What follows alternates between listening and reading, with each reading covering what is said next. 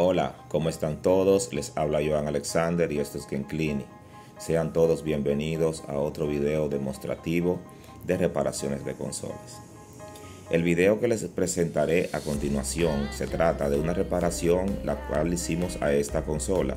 Es una consola PlayStation 4 FAT modelo 1215, la cual vino a nosotros con una falla un poco extraña.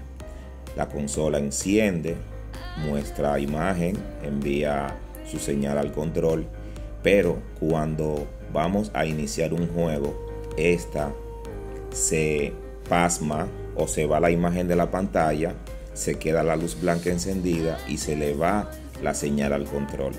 La consola se queda sin respuesta, no responde ninguno de los botones y de la única forma que reacciona es desconectando el equipo. Ahora vamos a presentarle cómo solucionamos esa falla.